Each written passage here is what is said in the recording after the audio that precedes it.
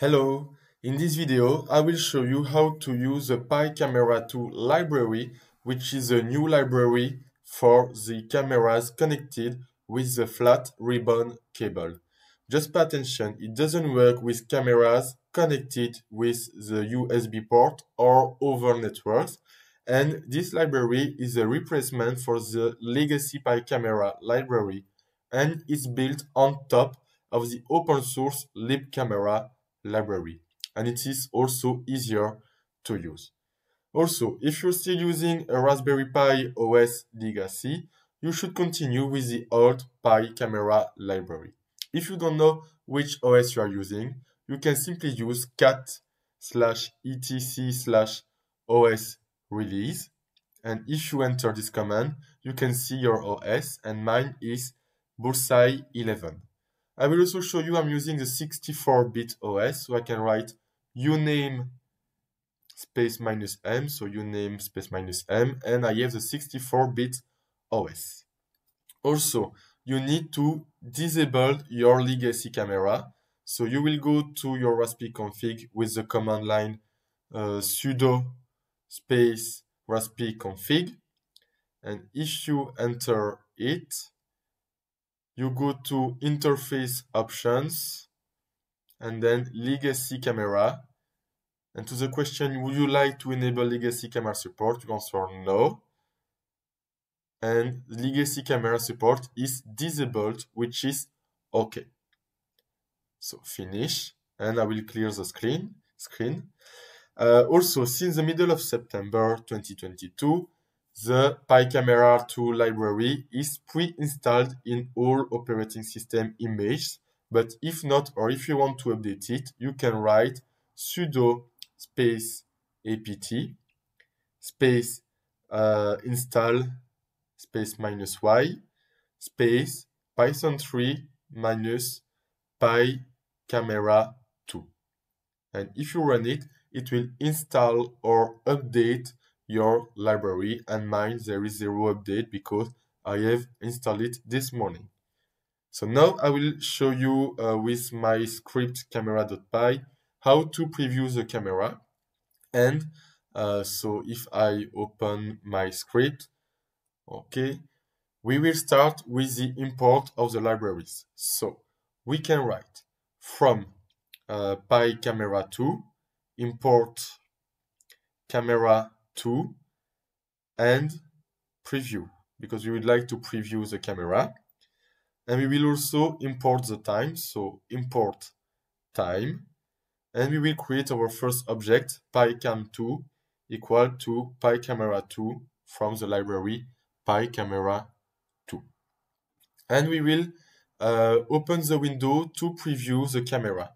So we will use the command line picam2 dot start underscore preview, and we will use the preview library, so preview dot qtgl, which is the Qt GUI toolkit, and it will display the image, but it doesn't start the camera. So which means we need to start the camera with the command line picam2 dot start. So picam2 dot start.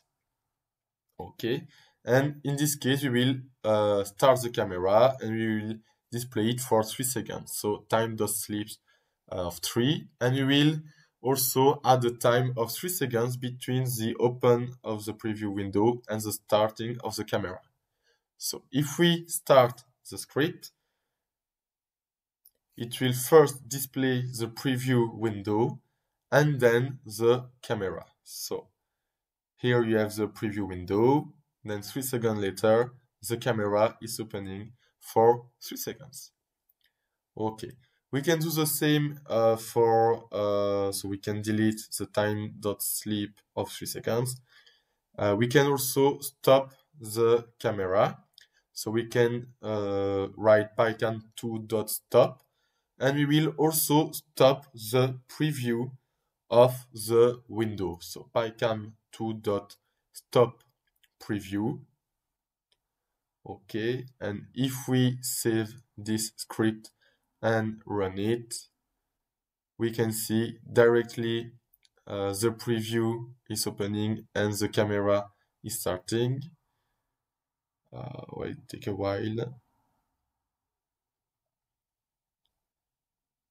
Okay, perfect. For 3 seconds and then it will stop. Perfect.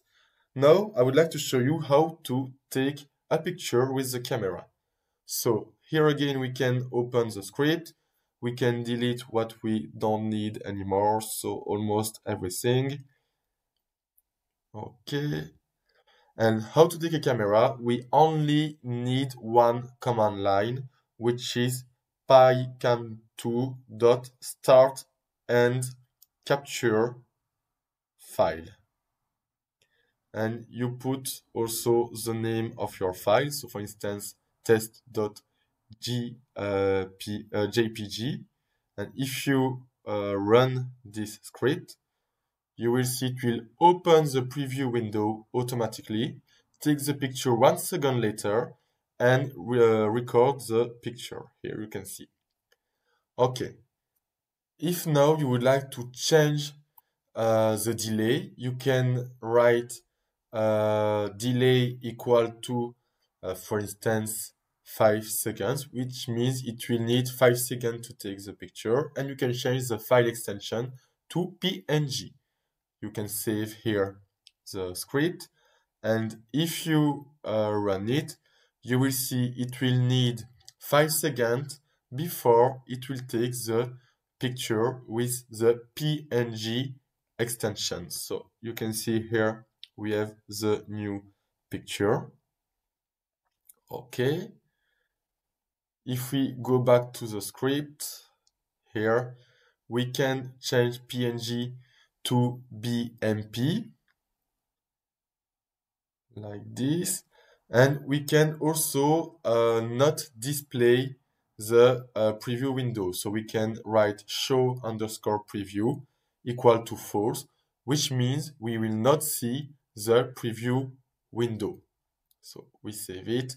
We can run the script. If we run it, you can see there is no preview window, and after more or less 5 seconds, you have your file here. Okay, now I would like to show you how to change the size of the file. So if we open, so yes, I rename test resize. If you open it, if you open the picture, you can see the size. But if you would like to change it, you can create a JPG picture. We don't need it anymore. What you have to do is to configure your camera. How to do it? You can write config equal to, and you use picam2 dot create underscore still underscore configuration, and inside the parentheses you can write the size. So size is, for instance, 640 and 480. Okay, and inside the capture command line, you can add capture underscore mode equal to config, which is a configuration with the size specification. We can save the file, and if we run it, you will see another file, okay, here with the size, the specified size. Okay. One last thing I would like to show you is how to record a video with the Picamera. So we will go back to the script, and we will delete the config command line.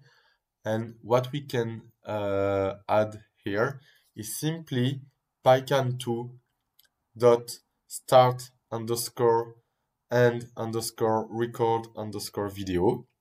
You specify the name of your video, so test.mp4, and the duration of the video, so for instance, 5 seconds.